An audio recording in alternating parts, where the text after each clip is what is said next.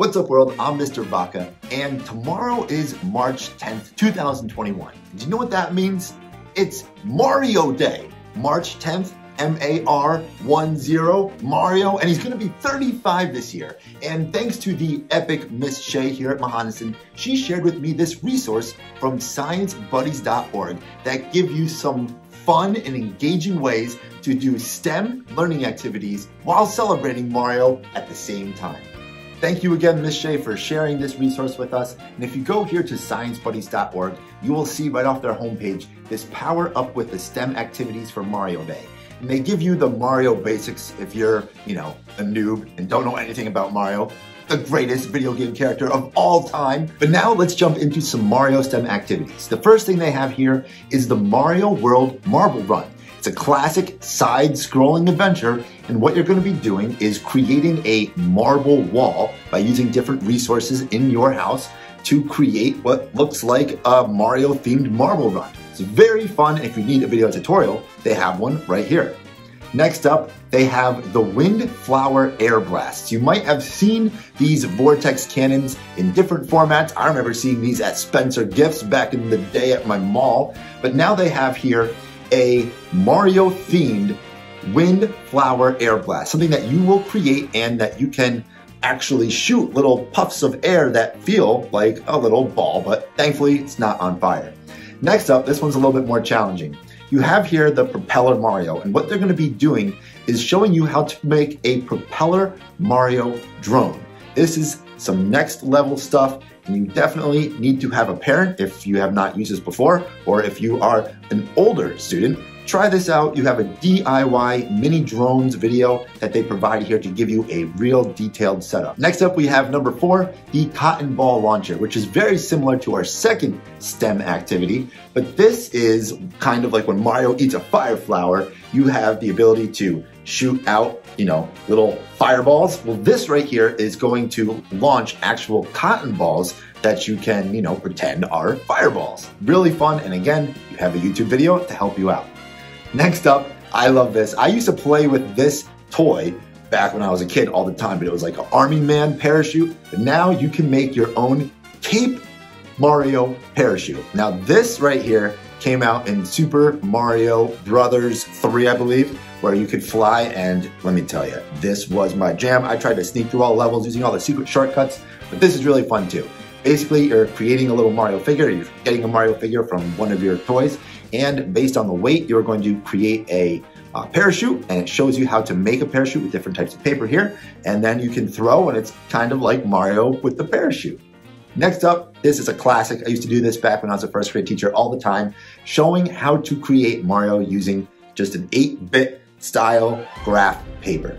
Now, what you have here is a very simple way to create Mario. You can see exactly how many squares you need to count out, but they have right here a resource. All these are hyperlinks where you can see all different types of 8-bit characters. For example, I love the Zelda series, so naturally I drew Link and Zelda and the Triforce, all that stuff. But yeah, you can find a lot of fun things here. Next up, we have the Catapult Launcher.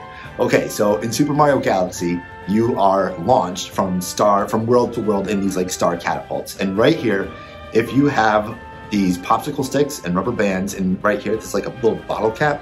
If you use all of these and some glue, you can actually create a catapult launcher, and then you can kind of make it themed. You can put like a little Mario character in there and make this bottle cap yellow and pretend like it's a shooting star over from Super Mario Galaxy. Really cool stuff.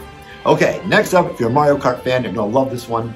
This is a wind-powered cart. So this is a tutorial on how to make a wind-powered cart, but after you finish building it, it's really time for you to decorate it with the theme of Mario Kart. And this would be, one of the fun examples that you could use, but I'm gonna pull up my Super Mario Kart 8 Deluxe and then see what my favorite character is, Metal Peach, and then make my cart exactly like that one. Now this activity is really interesting because it reminds me of game theory and MatPat and all the stuff they would do to determine how high Mario's jumping and how tall he is. Well, this one is called Walking Mario, where he doesn't appear in the game to be very tall, but they give you this STEM activity where you can estimate someone's height by their walk, and it gives you a whole analysis on how to get this formula, get to the exact answer. I don't want to spoil anything, but it's really interesting. And then after you do this, I highly recommend going and watch Matt Pat's Mario videos, the science videos. They're really hilarious.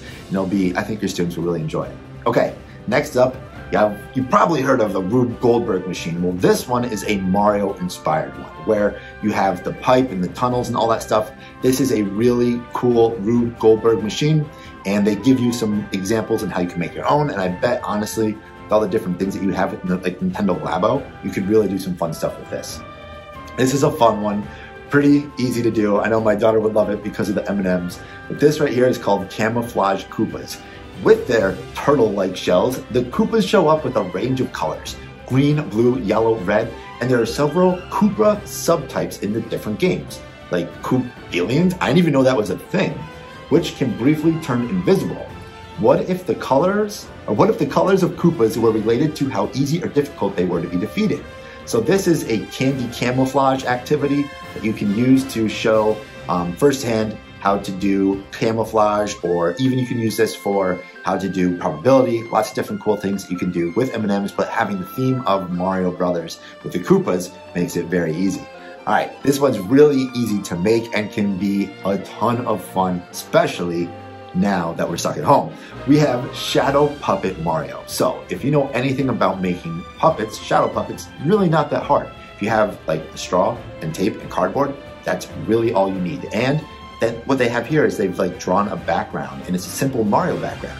And with that little prop and all the different little silhouettes that they've made here with their shadow puppets, they could, create a whole ensemble, create an entire play, list the cast of characters, and really go deep. Something that we used to do with actual like puppets when I was a first grade teacher, but it's just a fun way to, take it to the next level. Last but not least, another favorite of mine, again, having to do with Mario Kart.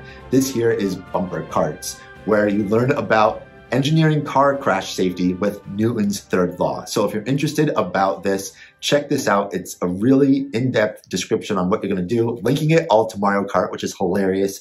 And that's about it. There's more stuff in here that, I'm not going to talk about, such as designing video games, Super Mario Maker, duh. But if you have more, questions, please check out this site, sciencebuddies.org. They have a wealth of information. Again, a huge shout out to Ms. Shea for sharing this with us. Most importantly, don't forget to work hard, play hard, and I'll see you next time.